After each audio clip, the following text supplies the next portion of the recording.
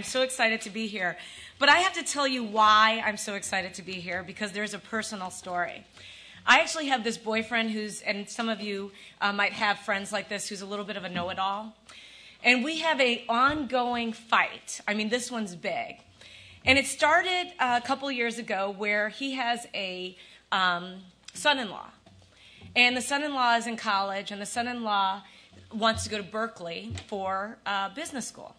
So the son-in-law, we were sitting around the table around Thanksgiving, and the son-in-law said, yeah, I hope I get into Berkeley for business school one day. And he said, well, if you don't get into Berkeley for business school, you could just always go to Stanford night school. I said, there is no night school at Stanford. What are you talking about? He goes, no, there is. You could take courses at night. I said, if you don't get into Stanford, there's no correspondence course you could take or any night school. It does not work. This is not community college. So he said, there is night school at Stanford. This has been going on for 2 years, just so you know. So I said, listen, I know you don't know things about colleges and universities and business schools like this. I did go to Princeton. I know there's no night school at Princeton. So you don't get a degree from Princeton from going to night school. It doesn't work like that with world-class universities. So long story short, when I got the invitation to come here, and my friend Nancy Gross reached out to me, who was at Princeton when I was there, I said, of course I'm coming. And on top of that, I've got to find the dean of the business school to write a letter on Stanford Business School paper that just on hand that says there is no night school at Stanford. So you can see this has become an obsession with me, a big issue. And we are actually flying out to go to Miami later today. And I said, I am bringing the note with me. So just as an FYI. So that's one reason why I'm excited to be here. The other reason I'm excited to be here is I am so passionate about the topic that I'm going to talk about today. It's one that I think has broad implications for all of society. I know you see Ariel Schwab Black Investor Survey. This is not just a black issue that I want to talk about today. I want to talk about something that I think is a crisis that is unfolding in real time, and we're all standing around and watching it. But I want to back up a little bit and tell you a little bit more about our company and me, just as a way of setting up the story that I'd like to talk about. Our firm has been in business for 25 years this year. So this is a milestone year for us. 25 years in business. My business partner who started the firm turned 50 a couple weeks ago. And so it's really one of those years where you sort of sit and take stock of all the things that you do. It's actually one of the reasons that we're changing our name this year. We're changing our name to Ariel Investments, because right now we have two names as a company: Ariel Capital Management for our institutional business, and Ariel Mutual Funds for our mutual fund business. So on Monday, we become Ariel Investments because we're looking forward to the next 25 years of what we want our company to be. I've been at the firm, as already mentioned, for 17 years. This is the only job I have ever had. And Princeton says that out of the graduating class of 1,100 students, I'm the only person who has had the same work and home phone number since I graduated from college. So you get a sense that consistency and things like that are important to me. But I've also had the opportunity to work at a really, really amazing place, do unbelievably great work, clearly having a very strong eye towards hitting the cover off the ball for our clients and the people who trust their pension money and their retirement money and their kids' college education to us.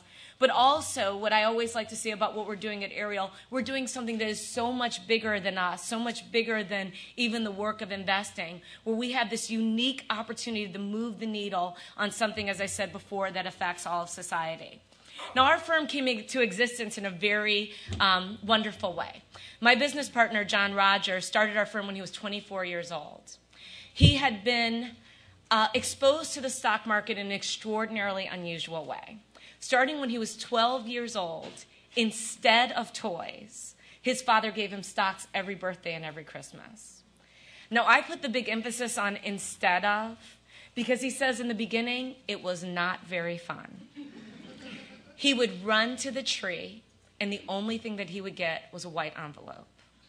And he said the worst part, if it wasn't bad enough that you get the white envelope, no toys, that We all know what happened on Christmas Day and the days after Christmas. What do? Call your friends. What'd you get? And he said his friends would say, oh, I got the newest G.I. Joe. And another friend would say, I got Monopoly. And John would say, oh, I got IBM shares. That was his existence. And he said, but the one thing that his father did that was incredibly smart was that he allowed him to keep the dividend checks. And he said the two things you don't get when you're 12 years old, you don't get mail with your name on it. Now think about it. I remember occasionally I'd accidentally get the Publishers Clearinghouse sweepstakes, and I'd be running around the house because I had a letter. So you don't get mail, and even more so today because kids are online, right? And then the second thing you don't get checks with your name on them. So he said it didn't matter if the checks were for 50 cents or $50. He was getting this free money in the mail, and he got very, very excited about it. So he says he was a 12-year-old with cash flow. If he wanted to buy a candy bar, he could. But one of the things that he realized is that if he reinvested the dividends, because his father was buying these blue chip stocks for him, and just by way of just putting the story in context, John's family wasn't wealthy. His father was a Tuskegee Airman who went to college on the GI Bill, went to University of Chicago Law School where he met John's mother, the first black woman to graduate from the University of Chicago Law School. I love the story. I asked John Roger, who turns 90 this year, how did you end up going to the University of Chicago Law School, and give you a sense of the practicality of this man? He said, the line was shorter. So that tells you what we're dealing with here. So very, very practical. But he had a hard start. He was an orphan who was a child of the Depression. It was incredibly important to him that John understood and respected money. So that's where this bias of giving him stocks came from. So jump ahead. John's graduating from high school. He goes to Princeton, where he played basketball. His coach told him he had no future in basketball. So he decided that the only other thing that he loved was the stock market. So he decided if you love the stock market, you become a stockbroker. He went and worked at William Blair & Company, the first black professional ever to work at William Blair in their history. He quickly started to realize that the investment world was more than just being a broker, because he had never had that perspective. But the great thing about Blair is that everything was under one roof there. So they had corporate finance, public finance, asset management, mutual funds, and he discovered the whole world of investing. So at that point, in financial services, I should say. So at that point, he realized instead of being a broker, he really should be a money manager, because he had been developing this disciplined, patient approach to investing. We have a turtle as our logo, and borrowed from Aesop's fable of slow and steady wins the race. So his patient approach was not one that you were going to get rich being a stockbroker, because he had very, very, very few transactions with his clients. We own our average stock at Ariel for more than 5 years. We've owned Clorox for my entire 17 years that I've worked at Ariel, as an example. So we're not the firm that is moving in and out of things. We are buying and holding very much like Warren Buffett does. So at the end of the day, he started to realize, maybe I should be in this other aspect of the business. So he went to the powers that be at Blair, and he said, I'd like to work on the asset management side. And they said, hey, listen, kid, you're 24. You have no experience doing this. You have no clients. We couldn't, in good faith, give you people's pension money to manage. So John decided, well, if he couldn't do it at Blair, he'd go off and start his own company. So he said he's the accidental entrepreneur, because he couldn't get hired there, so he went and hired himself. Now, interestingly, all the Blair partners were extraordinarily helpful in the founding of Ariel and in our ongoing development as a business, put us in touch with all the right people to get the business started, because there's a lot to do when you start an investment firm. And ultimately, as we like to say, things worked out. So we started the firm. We were the first minority-owned money management firm in the nation in 1983. As hard as that is to believe, because we all hear about hedge funds, venture capital, all these things going on today, 9,000 mutual funds. 9,000 mutual funds in the newspaper. We are the 9,000 mutual funds, 500 of them are in the newspaper. We're the only minority company that has mutual funds in the newspaper every day. So when you think that we've come a long way, in my mind, and based upon what we see every day, we still have an extraordinarily long way to go, based upon the way that the industry is shaped out and the lack of minority participation in some aspects of the financial services industry. So he starts the firm, gets his first client. First $1 million client was Municipal Employees of Chicago. First client was Howard University. Both are still clients today.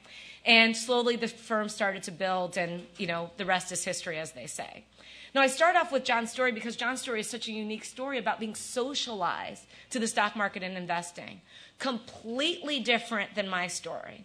So my story is that I am the youngest in my family of 6 kids. And my oldest sister is 25 years older than me. Same mother. Needless to say, when I was growing up, 5 girls, 1 boy, my siblings made it clear that I was not planned. And they would say it regularly, things like, your sister's 25 and you're 30 years old and you're 5. And she says things like, we were so nice to take you in when we found you on the doorstep. Yeah. So as I like to tell people, I'm still not quite right, but at least you understand and have some compassion for why that might be. But when I was growing up, we had a boom and bust life. That's the best way to describe it. My mom was a single mom, 6 kids. And again, I can't even fathom that, right? 6 kids. She had 4 kids. She got married when she was 18 and had 4 kids when she was 22. She had 1 in a row for 4 years. I mean, it's just mind-boggling. But she had 6 kids, single mom, and she was in real estate. And so we had this sort of boom and bust. Sometimes we'd have money. Sometimes we'd literally get evicted. Phone disconnected, all of those things. No one ever talked to me when I was growing up about the stock market or investing. And most times we were sort of trying to make ends meet. But the one thing that I think happened to me during that period, I hated it so much. I hated that sense of insecurity and that sense of not knowing what would happen, that I don't think it's an accident I actually ended up in the financial services industry and working for an investment firm. Because for the same reason John's father wanted him to understand money, I actually myself wanted to understand it so that I could be financially secure. And I think it's part of the reason that I am so passionate about the topic of financial literacy and what I think is going on in society. So that was my perspective. I came to Ariel as an intern between my sophomore and junior year. Between my junior and senior year, I went and worked at T. Rowe Price for their portfolio management team that runs their famous New Horizons Fund. I always like to tell people I got my job at T. Rowe Price because Ariel was the largest shareholder of T. Rowe Price. And John called them and asked them if I could work there. And the joke at T. Rowe is that they were training me for John, which is okay. So I ended up coming back to Ariel after I graduated from college, slowly rising up through the organization through incredible work, as you all have done and know so well, so it's nothing that is unusual to you. And ultimately, in May of 2000, became president of the firm. At an unusual situation in that when I was very young at the firm, John told me I was going to be president. And he told me that our board said I had to be 30, which I have to be honest with you, kind of pissed me off. I was not happy about that. But they felt that I needed to mature as a person and mature as a leader, and that hard work alone, which was something I was famous for during those years, was not enough. And so at 30, they lived up to their commitment and made me president. I'll never forget when John told me we had gone to meet with Jay Sherritt, and I don't know if you know that name. Jay Sherritt ran a very famous investment management firm called Miller, Anderson, and Sherritt that ended up being bought by Morgan Stanley. Very, very well-known, very famous in the investment business. And we always would go out to try to meet with people to learn from them. So Jay had gone to Princeton. He had been on the board of Princeton when John was there. And John said, we'd love to just get some advice for you about the business. And Jay said, well, the only time I could really meet with you is when I'm on a train going from New York to Philadelphia. So we flew to New York just to get on the train to ride to Philadelphia with him so that we could ask him questions along the way. And I remember we were sitting on the train and we had prepared and had very specific things we wanted to ask. And John said, well, Melody's going to be president one day. I was like 23 years old. And I'm looking at him like, what are you talking about? But he said, I want to just make sure we start training her today for the job that she's going to have and all that I need her to do. Now, I think it was actually a very unusual and smart thing, because then I knew what I was working towards. I never had wanderlust. I never wondered about the grass greener on the other side of the fence. I knew my future was secure, and I knew where I was going. So I ended up being president. But all along the way, one of the things we started to see as we were going out into lots of different communities is that there was this disconnect in terms of audiences, in terms of just investors at Ariel, between African Americans and white Americans. And we started to see more and more, just regardless of race, there was a financial literacy issue going on in this country that actually started to come to a boil. And the reason it started to come to a boil is that more and more companies have gotten rid of the traditional pension. You have your 401k plan. You go, you get your first job. You pick your investment options that have huge implications for not only the rest of your life and your retirement security, but also what wealth you'll pass on to children or grandchildren. So real implications. And we said, we are, as a society, handing the keys to people's financial future, but we have not taught them how to drive. And we started to realize there is a huge, huge problem going on in this country when it comes to just knowing the basics about investing. So I decided to test the thesis. You know that I work on Good Morning America once a week and World News Tonight as well. And I do all their stories on the stock market and investing. So I said, I'm going to stand on the street and ask people financial terms in downtown Chicago and see what happens. And I'm going to show you a very quick excerpt of the video to show you what I think is at hand for this society. If you could roll the first video, please. Well, we thought we'd put financial contributor Mellody Hobson on this and see what she could find out about what we all really know. She's president of Ariel Capital Management in Chicago. She invests a lot of money for a lot of people, and she joins us now. You made the point to me, which I think is interesting, that each of us thinks we're the only person who doesn't exactly know what a bond is, for instance. That's right. And the amazing thing, people feel so, I'm stupid or I'm disappointed in myself. And actually, how would you know? You don't learn about investing in most schools in America. You went to the street to see if you could find out exactly what people do and don't know. And what the first question you were asking was about the S&P 500. Do you know the answer at home? Here's what happened in the street. What does S&P 500 stand for? I do not know. 500. I don't recall. Is it Stanley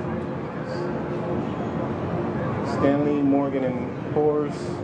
I don't know. 500, I assume, is a volume number? And you said that you thought somebody thought it was a car race, like the Indy 500. That's right. What did people think a bear market was? What is a bear market? It's when the market is good.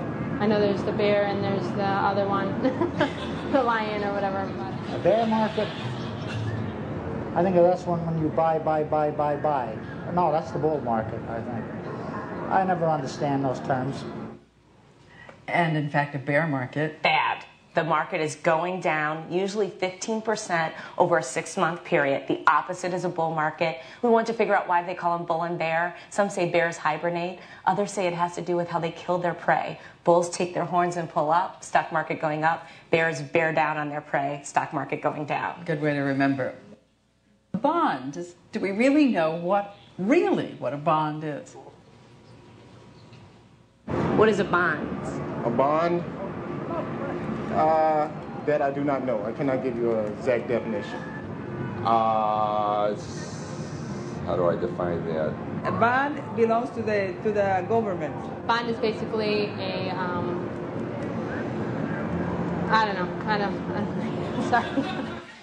So, last thing, an IRA. Did people know what IRA stands for? Here it is. What does IRA stand for? I'm not sure, but I have one. Investment retirement account. The devil? No. RA. I know an RS. People I don't like. Okay, I know it's funny, right? And in the actual show, I gave all the answers. But this is the reality that society is looking at. And it's not funny when it comes down to, again, picking those retirement options and actually picking the investments for your kids' education or whatever it might be, and no one ever having told you how it is this works and how you do it. So this is the thing that actually makes me crazy. In Chicago, public school system, you can take, as an elective in a high school, wood shop or auto, but you cannot take an investing class. Now, this is what I find so interesting. I always like to ask a very simple question of audiences. How many people in this room cleaned their own carburetor? Because that auto class that maybe you taught, that's one that maybe you took. Maybe you learned that. Second question, how many people in this room whittle furniture in your spare time? right? My boyfriend took wood shop, he told me. He said he took metal shop as well. So just to give you a sense, this is not something that is so hard to believe. People actually, a person in my firm, they came to watch me give a speech, and he said, I took electronics for 3 quarters in a high school in Chicago. So again, this is not something that is sort of made up, but you can't take investing. So the idea that every single day we all turn on the television, hear the radio, we get what I call the Holy Trinity, the Dow, the S&P, and the NASDAQ, and no one ever told us what it was. Not to mention going much more beyond that for the essential things that we need to know as a society. So as a result of that, I have this mission. My mission that I wake up every single morning running is to make the stock market the subject of dinner table conversation in this country. Because I think if we do that, we'll actually shift this issue around financial literacy and ultimately have long-term financial security as a society. The reason I've made this my mission is because I think there's a crisis at hand. And I think we're going to look back on this period, and we are going to find that Rome was burning, and we were all standing around holding the cans of water. Because to the extent that we don't save or invest appropriately as a society, we will find ourselves, one, retiring to poverty potentially, or being a significant burden on society, which obviously has huge social implications. So we've been doing this work with Charles Schwab and Company right in the neighborhood here in the Bay Area for 10 years. And we've done something that no one has ever done before. The first year we did it by ourselves at Ariel. We did a survey on how do black people invest versus white people. Is there anything telling or intuitive there that could let us have a window into what is going on and maybe understand the problem and fix it? And we've been doing this for a very long time, as I said. After the first year, Charles Schwab came to us. They saw a story that was the lead story in the New York Times business section on a Sunday with John and I. And they said, we think you're really onto something.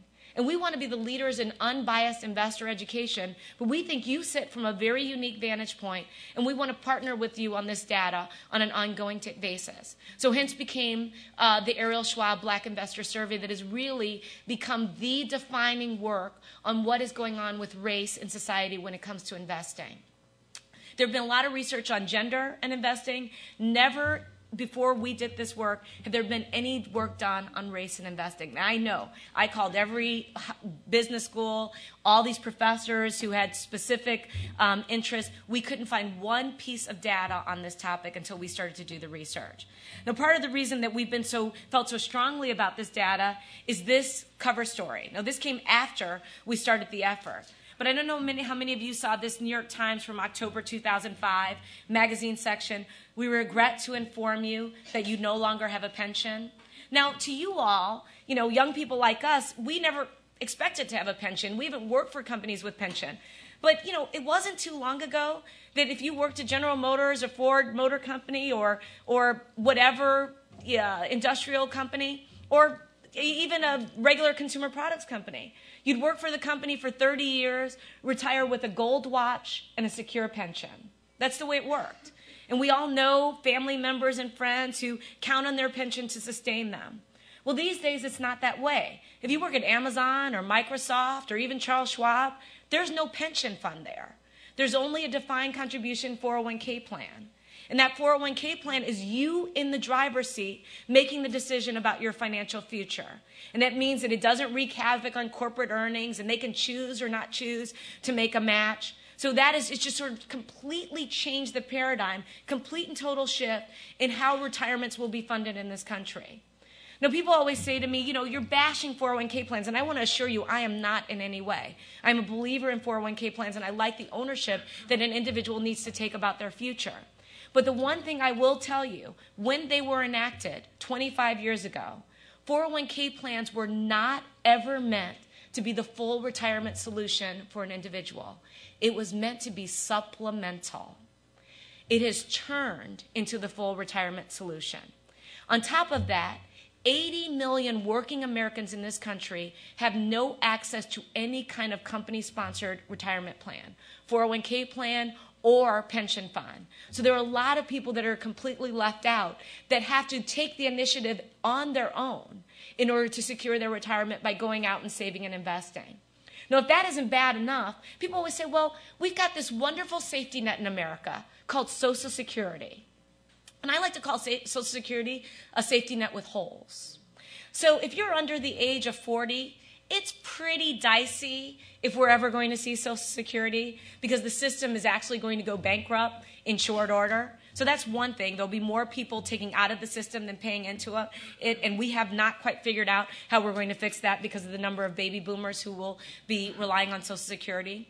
But, that in of itself, maybe that will be fixed. But I always like to put into context what Social Security really means. So I went out and did research. What is the average Social Security check in this country today? The average Social Security check in America today is $1,000 a month. Now, if you know anyone who can live on $1,000 a month, tell me who that is. $1,000 a month with no other income, you are in a very, very bad situation. $12,000 a year if you had no other retirement money. Now, just to give you a little more color, no pun intended on this issue, I asked my mother, who is turning 80 years old, she would kill me if she heard me say that, how much her Social Security check was. Now, you have to remember, in my mother's life, I'm her retirement plan, okay? Because she said, I sent you to Princeton, with loans and everything, but she feels like she got me there and that it's just payback after that, right? That's how she sees the world. I don't know if you all have mothers like that, but my mother on graduation day told me what I owed her. So just so you know, and she was not kidding, and I'm still paying. So long story short, my mother, I said to her, how much is your Social Security check? Now, when she got past being appalled that I'd asked her the question, I said, Mom, you could really help my research on this. So I just need to know. I want a real person that I can talk about. So my mother's Social Security check, remember she had 6 kids and she was an entrepreneur, which means half the time she was not paying into any Social Security system. My mother's Social Security check is $400 a month. My mother's medication is $900 a month. Okay, so now you get a sense of why I'm scared to death about this issue. Because I think there are a lot of people in society where this is their fate. And that is not a fate that is acceptable to me, doing what I do every day, feeling like I have a bully pulpit to affect change. So I mentioned the world has changed. If you just look back to 1980, 40% of corporations had a pension. And a pension is not a bad deal. You work for the company, you're guaranteed 80%, sometimes 70% of your salary until you die. Not a bad deal. Now in 2006, only 20% of American companies are offering pensions. And I have to tell you, every day another pension fund dies. So they get canceled, they turn into a different type of plan. So this is an ongoing issue. Now, on top of the fact that pensions are going away, the one thing we also know, as a society, we are not saving enough. So we looked at people who are actually retired today. And we asked a specific question. How much do you have saved? Now, these are current retirees. 45% had less than $25,000 saved when they retired. That's half of retirees, less than 25%. So they're going to have that $1,000 a month Social Security debt that I'm telling you about. Now, I have to tell you, I'm not sure you guys get this. I think you do. We get Social Security statements now, so it tells us what we can plan for. Mine says that I'm going to get $2,100 a month when I'm 65, which I don't think is going to buy groceries, right? When you add inflation and everything else. So 45% of people here had less than $25,000. 21% had between $25,000 and $100,000. And a third, basically, had more than $100,000 saved for retirement. So this is the situation that we're looking at. Now, the thing about this situation that becomes even more challenging and something that we've worried a lot about is this situation changes when you look at it based upon race. So if this weren't bad enough when you look at all of society, we've been doing this research for a decade. So what is the median total savings, black versus whites? A decade ago, we asked the question, African Americans on average had $30,000 saved for retirement. These are African Americans and white Americans making $50,000 in household income or more. Nearly identical age, about 50 years old, nearly identical education level. So these are two people, virtually the same, just different colors of their skin. Black Americans had $30,000, white Americans had $68,000 on average. We asked the same question last year. The black number was $48,000 a decade later. The white number was $100,000. Half the savings. So again, it's not even that white the white individuals have enough money, but you cut that in half and you see that for minorities, this story gets worse. My mother always likes to say there's no bottom to worse. You know, things can get worse. This is one of those examples. There's no bottom to worse. Things get worse. So we looked at how much are we saving as a society. A decade ago, African Americans were saving $146. Today, $173. White Americans were saving $226 a decade ago. Now $252. So just in terms of the ongoing amount of money that we're putting away, we're saving a lot less. Now, in addition to not saving as much as our white counterparts, the one thing that we also know from our research, we don't have the same exposure to equities. So as we all know, the stock market has outperformed all other investments since 1926. You need stocks in your portfolio for growth. If you're sitting out the stock market, it's going to be very, very hard to grow your money and secure your retirement. So we asked a very specific question for a decade. Do you own stocks or stock mutual funds? Remember, almost identical scenario for both groups of people. 1,600 people in this random survey. In 1998, 57% of African Americans said that they own stock or stock mutual funds versus 81% of our white counterparts. Gaping hole. Now, this is the thing that is so discouraging. You look at the pink chart climb. By 2002, we were at 74%. A lot of us jumped in, internet stocks, bubble. The stock market blew up. We completely sold out of our stocks, and white Americans just pared back. And look at how the white number is virtually flat over those years. So last year, we went back into the field and we asked, do you own stock or stock mutual funds? A decade later, and much to my chagrin, after probably thousands of speeches, I feel like Al Gore. That's the only way I feel like Al Gore, I should say. After literally, I've done so many speeches on this topic, I can't count. We were back at 57%. So I hadn't moved the needle at all. Our data hadn't moved the needle. Waking up at 3 in the morning hadn't moved the needle to do television. Nothing. 57% versus for our white counterparts, 76%. Now, I know there's been a tough stock market, but many of us, it was our first time being stock market investors and seeing this kind of volatility. And when it happened, we ran for the hills. Now, a lot of reason that I believe we ran for the hills is because, again, we have not been taught how to do this. This is sort of learning as you go.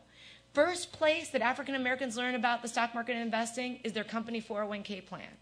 White Americans, interestingly, tend to learn before they get to their first job with some conversation with family or friends. So it comes a little bit earlier, and our first exposure comes later. And when we are first being exposed, we're making all of these important decisions. And so you can see, and I tell people all the time, this is not in any way to cast my community in a bad light. Because again, there's a sense here, even though you're responsible as an individual, how would you know?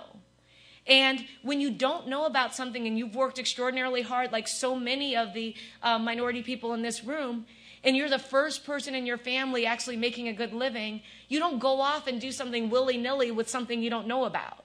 So you might start by putting your toe in the water a little bit, but this is not the easiest thing to approach, and it's especially difficult when you think about it, and I always like to say this to people. Imagine being a bus driver or school teacher in Chicago. You're a nice middle-class black couple. Are you going to really walk into Goldman Sachs in the Sears Tower to talk about investing? That would be a daunting effort. Now, of course, you, Stanford Business School, that doesn't seem like a big deal to you. But, just think about some relatives or people you've known over the years of how hard it would be, even with great intentions, to tackle this. And it's not like I've already laid it out, a lot of diversity in the industry. There was a study a few years ago, there were 90,000 stockbrokers in the United States, and 600 of them were black. So, again, it's not like even if you wanted to, you know who to pick up and call. And it's not that you just call the black person, but just where do you start based upon the social network and community that you have, right? So there's some disadvantage here. I'll give you one other point. In 1994, we started advertising every single month in Black Enterprise magazine. Black Enterprise, premier black business and financial publication. We were the first mutual fund to advertise in Black Enterprise monthly. First one. You could go into Black Enterprise during that period, and you could find every car ad, American Express ad, food ad. There wasn't one investment ad in a black business publication. Now, you go flip through Forbes or Fortune, and you can't count the ads, right? So we weren't even being marketed to.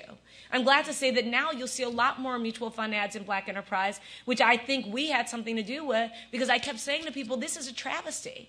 If you're Merrill Lynch or Goldman Sachs or whoever it might be, why aren't we good enough for the ad? Because we will be good customers once you just make us aware of what we might be missing. So it's not surprising that these numbers look the way they do. And I'm not saying that we don't share a role and responsibility here. And I'm hoping that a lot of this research becomes a wake-up call, not only for Black America, but for all of America. So we see that the less of us have exposure to the stock market. The problem is when you compound the differences in our investments over time, it's ugly. So this is the $48,000 versus $100,000. Now, interestingly, remember, we don't have the same exposure to the stock market. I just grew the difference over 25 years at a 4% return versus an 8% return for the white money. The difference is it's over $500,000 difference compounded over time because we started off with half the money and it's growing half as fast. Now, we did some math and we tried to figure out what do you need to retire if you make $50,000 a year? Because remember, that's the group that we're surveying. A $50,000, a 40-year-old who makes $50,000 a year needs about $1.1 million at retirement to sustain their exact lifestyle. So to be able to pull $50,000 a year out. We always tell people, just plan on needing 100% of what you make. The old rules used to say 70% because people would say your house is paid for and so you don't have that expense. Well, now the house expense has been replaced by health care costs. And so as a result of that, the number is still a very, very big number. So you need to plan on having 100% of your income. So you look at these numbers and you can see, again, both groups won't get there, but the African American numbers are particularly startling. And it's something that has had us worry. So what we decided to do, we know that 401k plans are the gateway to investing for minorities. So we said, let's go look at some 401k plans. How do they look by race? Maybe if we could get companies to see that there's a difference, they'll change their marketing efforts, they'll be more attuned to this issue, they'll see that they have a responsibility to make sure that they are actively reaching out to their minority employees to get them on par with their white counterparts. Because what we fear is you'll have two people sitting next to each other in a cube with different color skin, and one will retire with a secure retirement, same job, and the other one won't.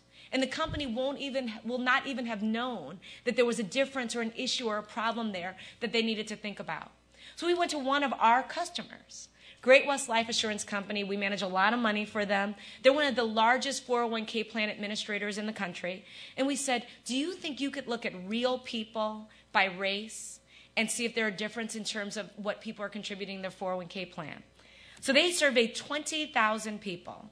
They oversee 401k plans for hundreds of thousands, but they did a 20,000 person sample. And this is what they found. African American males contributed 20% less on average to the plan. Earned 20% less, contribute 58% less.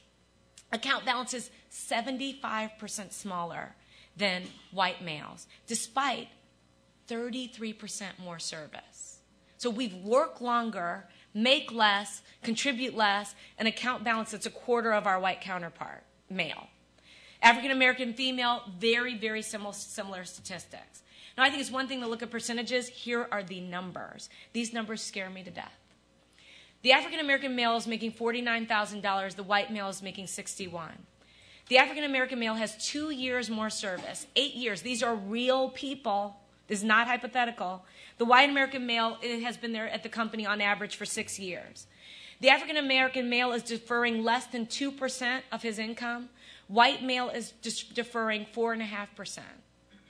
Now here's the part that actually is where my heart starts to skip a beat. The African American male balance is just under $12,000, and the white male balance is $47,000. $12,000 to $47,000. Real people. This is frightening. You cannot dig out of this hole without a major, major effort. I don't think people realize this. Now, they went on and they found that we were less diversified, which makes sense because when the stock market cratered, our money wasn't diversified and spread out, so we ran for the hills. I mentioned that after the internet bubble burst. African Americans on average had 1.7 funds in their 401k plan. White Americans on average had 3.6. So that lack of diversification means that there's more volatility in our portfolio. So we tend to be more conservative and less diversified. The other thing that they found out, which I found so interesting, you know, the average American has 11 jobs in their lifetime. I've only had one, but that's what the statistics show. Now, they say the great thing about 401k plans, they're portable. You can take them with you, right? The problem is we aren't rolling ours over into IRAs. 4% of African Americans who left the job rolled it over versus 31% of our white counterparts. So not surprising that our account balances are much lower, right? 4% rolled it over versus 31%. And this is for emphasis because the dichotomy here is just startling. And I can tell you, I've been to the biggest mutual fund companies in America. I've been to the biggest brokerage firms. And I said, Houston, we have a problem. And people look at me like, I have no idea what you're talking about. And we show them this data, and they're like, well, and I say just from selfish reasons, just think if you could increase these numbers, it'd be good business for you, right? Not to mention the fact that you'd have the community leaving more financially secure. So just so you didn't think that it was just one company we looked at, John and I went to every company where we're on the board. So I went to DreamWorks, Estee Lauder, and Starbucks. He went to McDonald's, Aon Insurance Company, and Exelon, which is one of the largest public utilities in America. So Exelon looked at this, and they have a lot of union workers, different types of groups. And I just want to show you one statistic. Saving rates were lower, but this is the one I wanted to show you. Not contributing enough to get the match. Free money, right? Free money. 34% of the African Americans who work for the company did not contribute enough to get the match versus 14% of the white Americans. Remember, same jobs, same educational levels, 34% versus 14%. Now, it's so interesting because I have a lot of African Americans who come to me and they say, I don't want to lose anything if I invest in your mutual funds because we invest in small and medium-sized companies. And I always like to explain to them, I said, well, you know, this is the thing. We're in for example, the Walmart 401k plan, which is a great plan to be in. 4 million employees, great plan. So Walmart 401k plan, I went to Bentonville and I did an investment class for all of the Walmart people. And so they were like, you know, we don't want to lose any money. And I said, well, this is the thing. Your company matches 50 cents on a dollar. So we all know this in this room. It's a 50% return, right? Right off the bat. You haven't done anything and you've already gotten a 50% return. So if you could just think of it that way, it will allay some of the concerns you have about being invested in the stock market. So one other place that we went, McDonald's. It's okay, this is Golden Arches. How much do we all love McDonald's, right? I love McDonald's. When I was a little kid, I ate McDonald's every day. And I always joke with John, who loves McDonald's way more than me. And now I always joke with him, well, I'm still single, so I can't eat McDonald's, but you can eat it as much as you want. And he's like, no, we have healthy food. I'm like, no, I don't eat the scone at Starbucks either, so just so you know. Or that Frappuccino, which tastes so good, but it's your calories for a day. So McDonald's case study. So they looked at managers of their restaurants. Now, this is something I did not know. It's a fascinating statistic about McDonald's. 30% of their corporate officers come out of their restaurants today. 30%. So the pipeline of their restaurants is a very, very important place for them to recruit their great talent. And that's why I think the Golden Arches people, McDonald's people, they bleed for that place. I mean, they really have a esprit de corps that I have never seen before. They still talk about Ray Kroc as if he's alive. No, they do. It's like, well, what would Ray say? You know, John comes back and John had to, as a board member, read the Ray Kroc biography, Grinding It Out, which I read as well because John was so, taken with it. He's practically weeping reading about Ray because that's the way that they have built that culture. And it works. Trust me. It's a wonderful story, success story, and wonderful business story.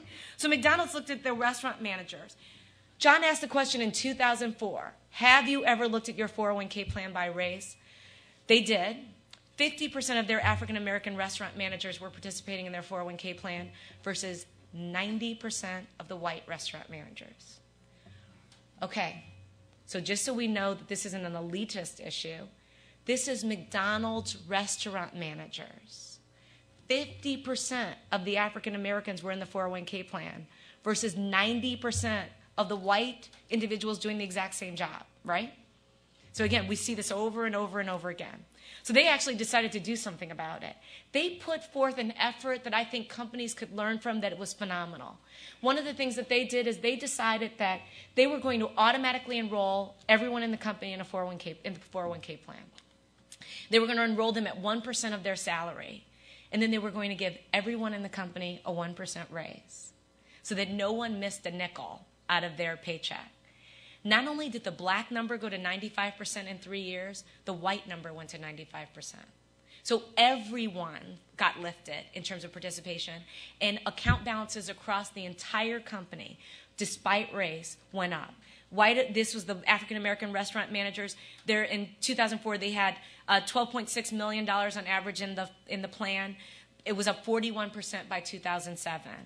And so this you can see, this is when you just sort of shine a light on this issue, you can actually see some real meaningful results. So before I close, I don't believe in just admiring a problem. That's what we call it at Ariel. We say if we're like kicking around an issue, we say we've admired the problem long enough. So I feel like I've admired this problem long enough. So there are 3 things that I think that can be done to change the whole paradigm on financial literacy and retirement security in this country. First and foremost, I think the individual needs to understand it is a new day, and we are all ultimately accountable for our own future. So this is our idea of thinking about the company taking care of us or Social Security. There's been a dramatic shift, and some of us just haven't quite understood, oh my God, I'm in charge. So the individual ultimately bears full responsibility. I never want to move away from that. Secondly, I think every corporation should look at a 401k plan by race. I think if they saw the data, they would do something like McDonald's did. And that ultimately would have a positive effect, not only in terms of their relationship with their employees, but also in terms of making sure that they've done everything that they can to put their employees on the right path. Last but not least, and I know it won't come as a surprise to you, I think financial literacy should be taught in every school in America. That's my crusade right now, that I want every high school in America to have financial literacy and every grade school in America to have a financial literacy program. So we've done it at Ariel at one school, and I'd like to show you a little bit about it before I go. If you could roll the second video. Come on! Come on in! Come on in!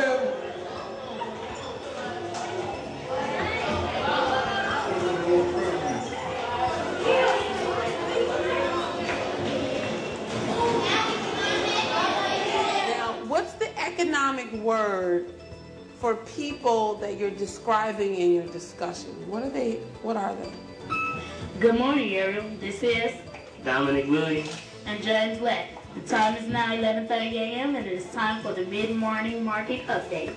The Dow is currently down 0.4%. The Nasdaq is currently down 0.6%. The S&P 500 is currently down 1.11%.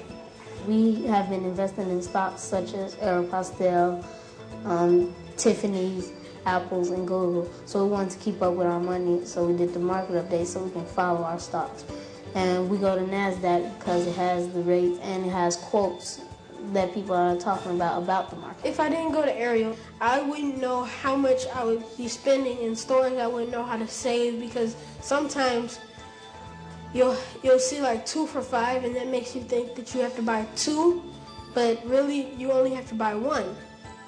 So some people get tricked by that.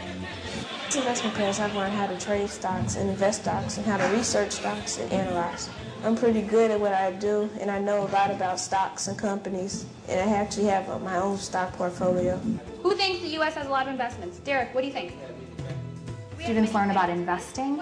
They learn about economics concepts that most kids in public schools don't even get exposure to at such a young age. And they also have the added aspect of an international investments course in the 7th grade. So they're really creating well-rounded students who have an understanding of economics, investing, and the international component. Not a lot of people, like just in this community, know about investing in stocks and the stock market and how all of that works. My mother would be like, what did you learn? I'd be like, yeah, I learned about some of the stocks and the stock market and stuff. And she'd be like, oh, I need you to help me with this sometimes. I'm saving for when I get to high school and college for books and everything. And just for me, just to have. I think that I am actually ahead of some other kids that aren't learning about investments and others in stocks, because we get on to subjects like basically, I remember I've gotten to a fight with my friend about the war in Iraq. And I look at it from a business perspective. She looks at it from, well, if we pull out that's going to happen. I'm like, well, if we pull out that's going to happen to the economy. She's like, why are you talking about the economy? Our students are learning anything from what's scarcity and what is opportunity cost, all the way to what's the best investment in their stock portfolios. And should they, if they bought Apple now and something comes out with Apple, should they buy, sell, or hold? So that whole spectrum is where they go from kindergarten through 8th grade. Who doesn't love to talk about money? That's really makes it fun. So we give our kids $20,000 in first grade, real money. And it follows them through their grade school career. They take over increasing responsibilities for managing the money. When they're in 8th grade, they give $20,000 back to the incoming first grade class to make the program self-perpetuating. In 6th grade, they start picking their own stocks. They take a quarter of the portfolio, 7th grade, half of the portfolio, 8th grade, the full portfolio. To replicate what John Rogers had as a child, they get statements at home every quarter, so they get mail. And the profits at the end of the grade school career are split half where they have to make a philanthropic contribution because our kids are inner city kids, and the other half they split. And for every child that will put the money in a 529 plan for college, we give them an additional $1,000 so that we're trying to teach them about matching and 401k plans early.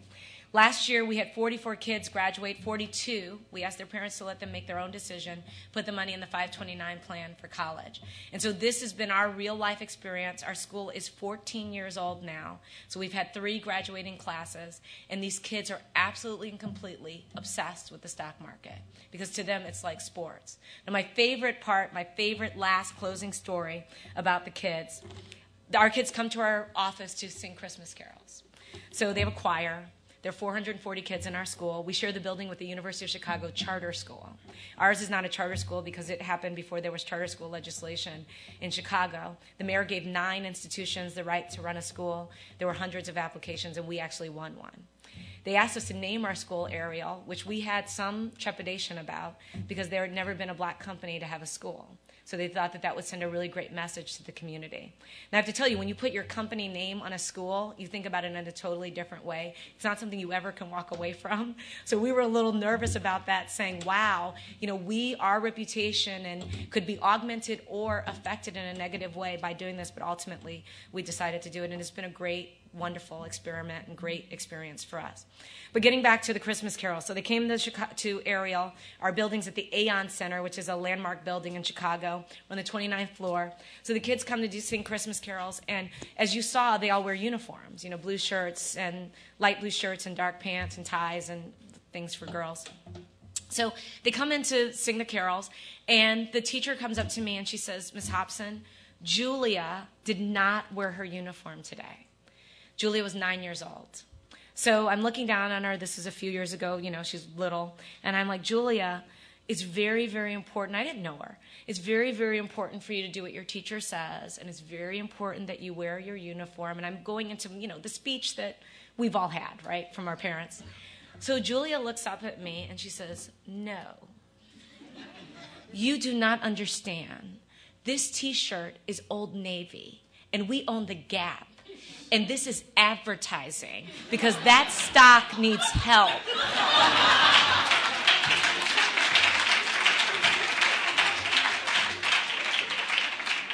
I still well up when I tell the story. And I looked at her and I said, they get it, they get it. They think like owners. Julia's trying to move the Gap stock in our office. So I know what this can do, and I hope as you go out into the world and do all the unbelievably great things that you will do, that you'll remember this one small, growing problem its disproportionate effect on the minority communities, and what it ultimately means for all of American society. So thank you very, very much for having me. I'm happy to take a few questions.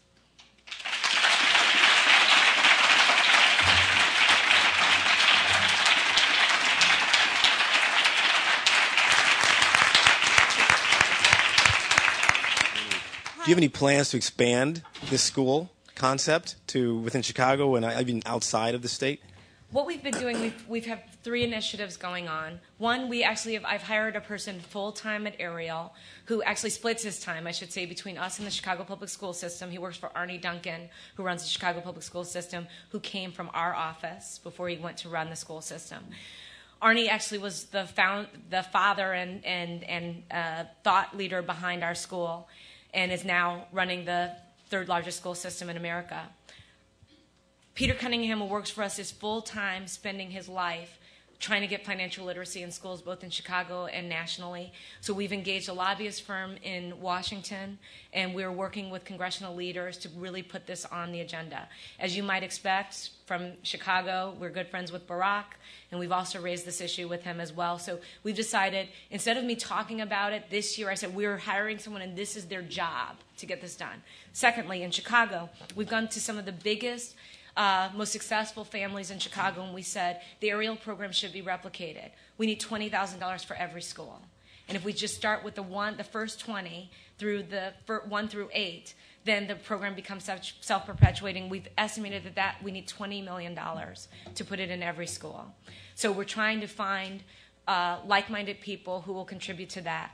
Thirdly, we are actually formalizing our financial curriculum so that any school in America could ask for the Ariel curriculum and get it off the shelf with beautiful workbooks and lesson plans and be able to go from there. The one major obstacle is we have to teach the teachers. It's not like the teachers have been savvy about investments as well, so we had to do a lot of work with our teachers just to get them aware of this. We have full-time investment teachers at Ariel that we pay for that would never be in a school system budget, so we recognize we've got to figure out ways to tweak this program. We can't do more schools because we're actually an investment company, not a school company, and we spend about $1 million a year on this just out of our own pocket. So that's the Cadillac version. We have 11 full-time people. Our principal has an assistant. We have all sorts of things that most schools don't have. But we do think there's a Chevy version that can be done and that other companies can take up. Yes. Hi, thank you for coming. What could we do here in business schools or other professional schools like law school, medical school? Because my hunch is that beyond just the 7th grade kids, that this might actually be a difference even at the Stanford undergraduate level, even amongst our community here. So what could we do to help this effort? Well, it's interesting. One of the people that we work with Charles Schwab and Company for a long time was a woman named Carla Foster. And Carla went to Stanford Business School. And Carla told me she worked at Schwab at a very senior level. She said, I had no idea about investings either, and I've gone to the best schools in society, in America, in the world. And so we do recognize, maybe if you took corporate finance somewhere, you have some sense of these things, but, most of us don't really get that front row view. So even in the elite schools, for lack of a better term, it's an issue. In terms of what you can do, I think a lot of what you can do is when you walk out of these doors, one, you're going to be inside great organizations. So many, I know, business school students are going into the financial services field. You could spur a company to take on this effort by having a school as well, and also asking companies to look at their 401k plan by race. Those are 2 things that actually seem so small but could make a difference. Thirdly, I tell people, replicate the John Rogers story. Give stocks to nieces and nephews and children for birthdays and Christmas. Instead of buying the PlayStation, buy the Sony shares. Maybe not Sony because it hasn't done so well, but so that you socialize children to saving and investing at a very early age. Everyone in this room could do that. And then last but not least, you can talk about the problem. Because I feel like if we start a grassroots movement around this, we'll actually end up moving the needle. Mellody, on behalf of the Black business students and the Graduate School of Business, we offer you a bottle of Vision Cellars wine. It's a black vintner. We decided to support black entrepreneurs as much as we could in this conference. Thank you so much for your time and your gracious words and your intelligent thoughts and your beauty and your humor. Well, thank you so much for having me. I just need that letter, though. Okay. You got it right there.